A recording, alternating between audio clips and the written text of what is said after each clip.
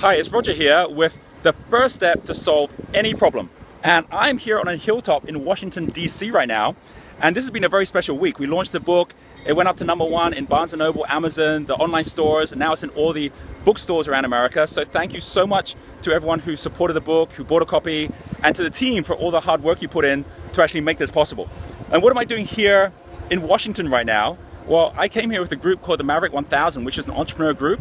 We came here to meet up with the Green Beret Foundation, which is supporting Green Berets, who are like the elite fighting force in the army, to be able to get into jobs or into businesses when they come back to America. And what's really fascinating was that when they were sharing the way that they go about solving the problems they solve when they're out in the heat of battle, it was so interesting to see. It's very similar to those people I see who are the best entrepreneurs, the best leaders, the way they go about solving a problem with the same first step. And also when I was an architect, the things that I learned as well. And why are we going to be sharing this on top of this hillside? Because there is something that I have been wanting to see for years, and today is my super special day where I took the time out to be here to see this. I'm going to show you what this is in a moment as well. So first of all, what was it that the Green Beret said was the key thing when they got into any new zone, where they're actually there with the mission? It was something they called situational awareness. Situational awareness is not just saying, I know where I'm at, now let's rush for the objective. It's about pausing and saying, wait, not only do we need to know where we need to know where we are relative to the objective, and we need to know where the threats are. We need to know what is the path of most resistance. We need to know what is the path of least resistance. We've got to take that. That's what I call flow. It's like just knowing, okay, that's clearly the path, and off you go to take it. In a new market, in a new business, in a new job, for you to find that out pretty quickly is really important. And like, how do you do that? That's best summed up by a saying that goes back several thousand years to the time of Pythagoras. Pythagoras, who's like the king of triangles, he said, establish the triangle and the problem is 2/3 solved. And what he meant by that was this concept called triangulation is what solves almost all problems before they even start. And what's triangulation? Triangulation is what, as an architect, I would do when I was creating a new building. I'd start with a contour map where you'd survey the land, and the only way you could even know where everything was on the contours was to be able to actually take two other points. You're creating a triangle to measure where it's at. GPS works the same way. It's how we know where our mobile phones are, our cars are, even our airplanes, is through basically satellites that are actually giving you relative positions to each other and to whatever point you're looking at. And this idea of triangulation, it occurs everywhere. You know, as a leader, as an entrepreneur, how can you use it in everyday life? Well, think about you having two different points of view, like you arguing with like someone in your team or with your family member. And as you're doing that, you end up basically realizing that there's no way you're going to be kind of like getting out of your entrenched position. So you get a third person, someone who's going to mediate, someone who sees both sides. And boom, before you know it, you're now finding ways out of it that you couldn't even see before. You find common ground, you find stability. Same thing goes with time. You have a team that comes together, and if you just say, right, here's where we are, here's where we want to go, it's going to end badly, because you're going to get in a situation where it's going to either be better than you thought or worse than you thought, and then you haven't like planned for that eventuality. But if you start by saying, let's establish a triangle, what's the best that could happen? What's the worst that could happen? So from where we are right now, it's going to be somewhere in that zone. And if it was the best, what would we do at that point? 3 months down the line, you know, would we end up working together? Would we end up giving equity out? You would give profit share? What would we do? But if it didn't work out, if it was like failure, what would that look like? And what do we want to do at that point?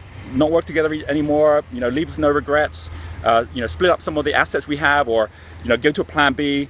Agreeing that beforehand makes life really easy, because now you've gone from possibility to probability. You're no longer worrying about the outcome because it's going to be somewhere within that zone.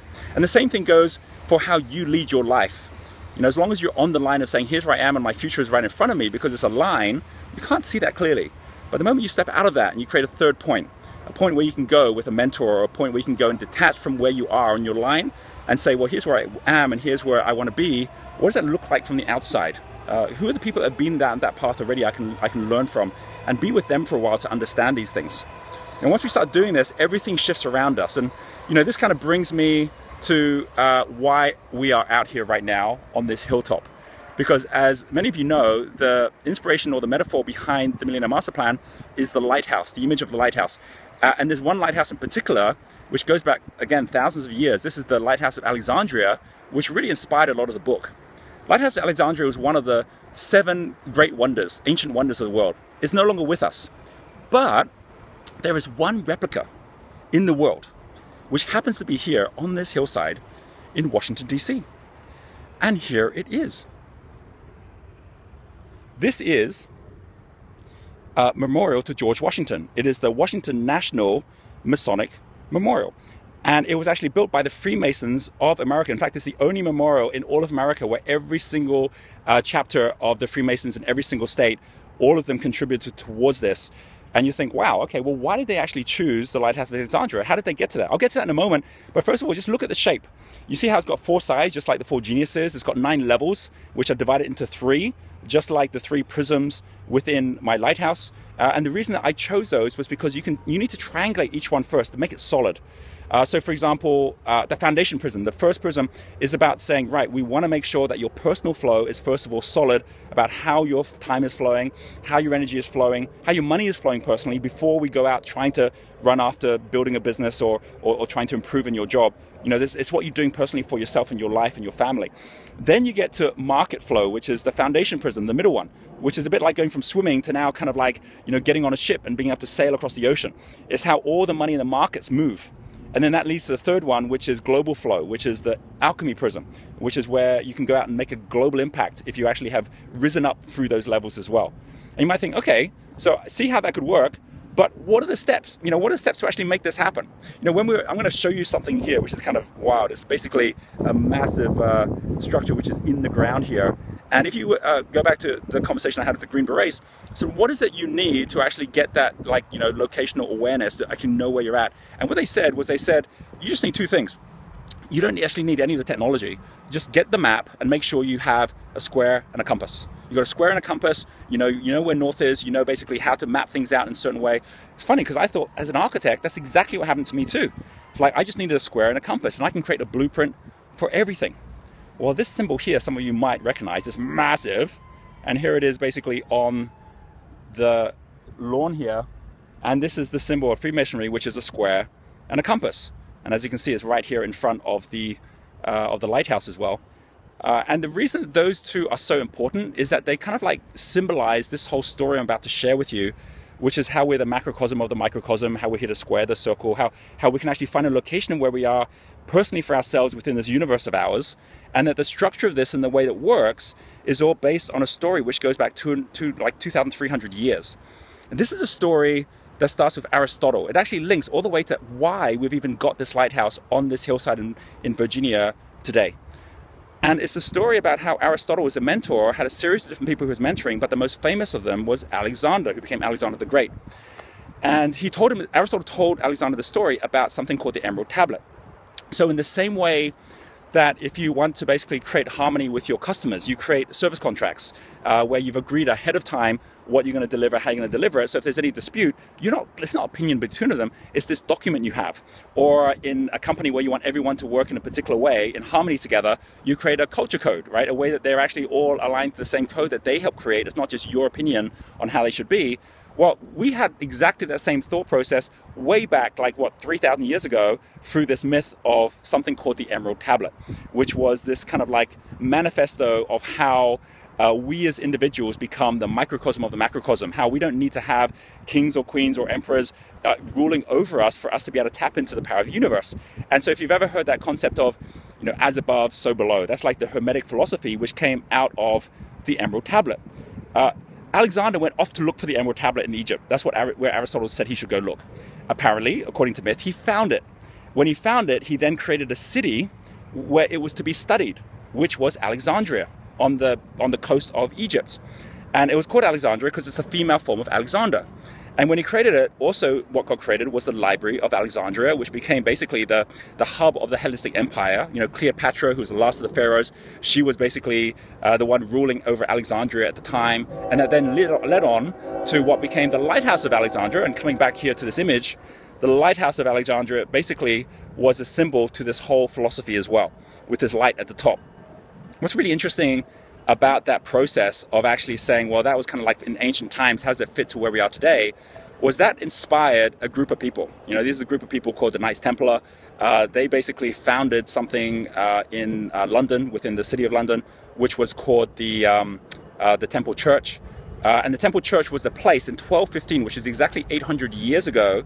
It was the place in which the King of England at that point was forced to sign something called the Magna Carta. the Magna Carta was modeled off the same concept as Emerald Tablet, which is that there is a manifesto for free men, for a way for us to be able to say we have rights, and we have a way for us to be able to tap into our own power. And off the back of the Magna Carta, which, like I said, 800 years ago was signed and was really the first steps towards rights for all men, that then led to the inspiration for the Declaration of Independence. You know, and the likes of people, you know, like Benjamin Franklin and Thomas Jefferson, George Washington, they used the inspiration from the Magna Carta to create the Declaration of Independence. And today, pretty much every free country has got a declaration of some sort or a constitution of some sort where everyone agrees, here is how we want to conduct ourselves. So what's so interesting about that is if you don't yet have something like that, like a point, a third point that allows you to triangulate, pick up the book, because that's why I wrote the book, is to actually give you that ability to actually say, here's where I'm at, here's where I need to go. So you actually got that ability at any point, whatever problem you're trying to solve, to be able to immediately get that context and have that base, just like I mentioned earlier in the story about the 3 legs to the stool with my experience of 3i. I do this with every single problem I ever have, any challenge, even every opportunity, which is say, let's triangulate it out so we can see it from a different point of view. Genius U was an example of that.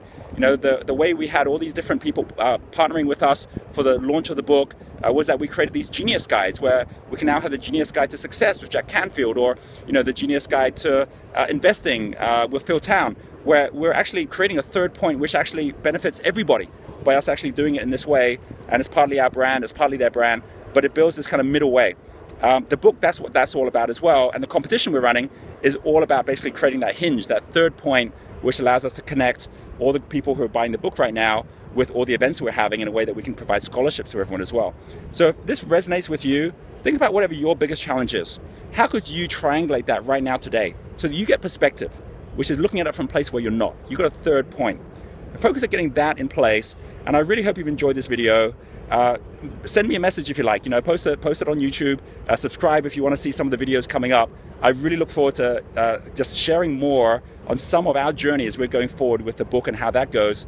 But in the meantime, just keep remembering, this is all about you looking in context by creating that stability, by creating that triangle.